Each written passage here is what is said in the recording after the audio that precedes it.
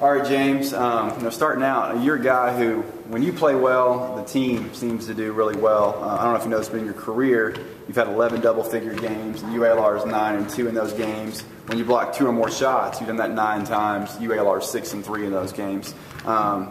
Is that something that, when you're out there, do you strive to score a certain number or be active on defense, or are you just out there trying to go with the flow of the game?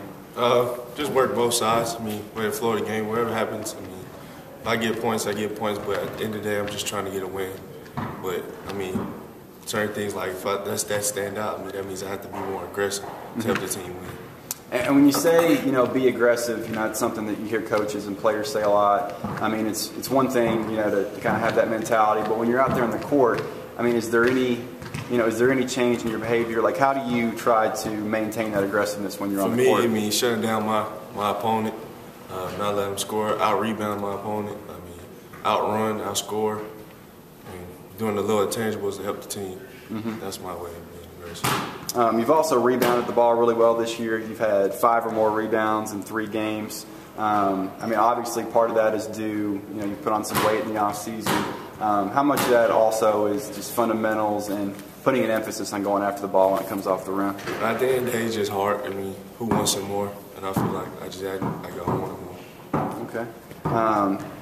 Last year you started out the season really strong. You had some good scoring games, some good rebounding games early. As the season went along and you lost weight, you kind of lost some of those stats. How do you maintain your aggressiveness and your mass, your weight, as the season goes on? Staying consistent with my hydration, eating, and just being consistent with the little things that helps me keep my weight up. And just from, last year was your first full year of college basketball to this year. Do you feel any difference, like in terms of your nerves or your mindset when you're on the court?